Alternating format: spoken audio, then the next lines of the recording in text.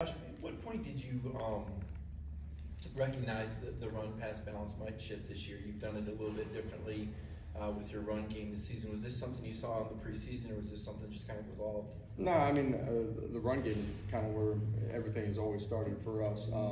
You know, I think each week forms its own identity a little bit based off of who you are and your personnel and what you're seeing on the other side of the football too. Obviously, the run game for the most part of the season has been efficient and effective. For Caleb Perry and Jeremiah, how important do you think it'll be later in their career that they're getting this opportunity to play such a big role early?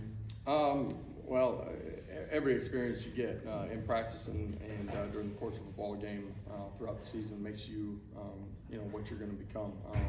You know, those guys need to play well in this one. They've had a good week of preparation. They've grown throughout the course of the season. They need to step up and play well. Other questions? Yeah, Coach. I mean, you obviously you played the game, won a national title. You probably heard a lot of trash talk during games. Eli Drinkwitz drops this comment on you, stand on the business. What's that about? And at the time, you just brushed something like that off, or how do you respond to that? Man, I really didn't hear it while we were out there at the handshake, and man, we moved well on to the game that we got this week. So. Anything else, Coach? Patrick?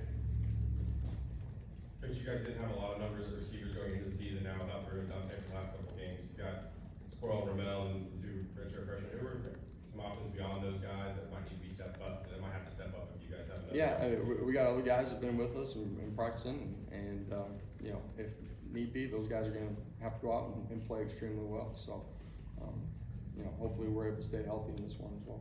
How was Nathan Leacock done? He's only played one game. How has he kind of progressed during his freshman season? Yeah, you know, he got banged up in the early part of the season and missed some opportunity for growth. And I'm just talking about reps on the practice field too. Since he's gotten back in the mid part, he's done a good job. Austin? What do you think about on ball calls outside of how that star position kind of makes a lot of the calls and gets everybody lined up? With Jordan Thomas being such a young guy, how much can he improve maybe from going from game 1 to game 2 in terms of that type of thing? Just because I know it's different practice to the actual game. Yeah, for sure. You know, T-Max had a good week of practice, first of all, but JT did some really good things in the ball game last week. The communication piece from all 11 at the end of the day is really important. That guy's involved in a lot of it because he's close to the football as well. You know, Jordan, every experience is going to continue to make him better. He's had a good week of practice as he's had, you know, throughout the course of the season. Other questions? Anything else? All right, thanks everybody. Thank you. Have a great afternoon.